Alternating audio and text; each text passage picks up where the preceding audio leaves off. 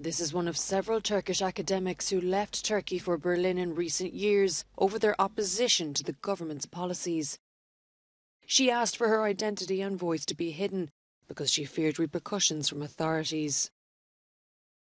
This feeling, a kind of loss. Even if you can visit it, there are so many things you give up before you decide to leave the country and make a fresh start. And this is something you carry, always.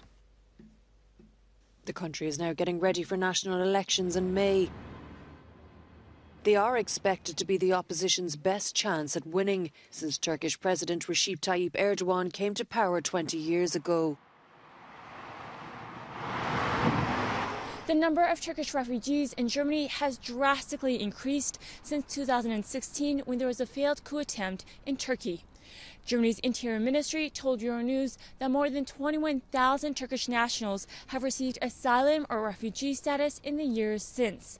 That's when human rights organizations say there was a crackdown on critical voices in Turkey. Germany was already home to an estimated 3 million people in the Turkish diaspora. One professor specialising in human rights in Turkey says he expects the flow of political dissidents to stop if Erdogan loses.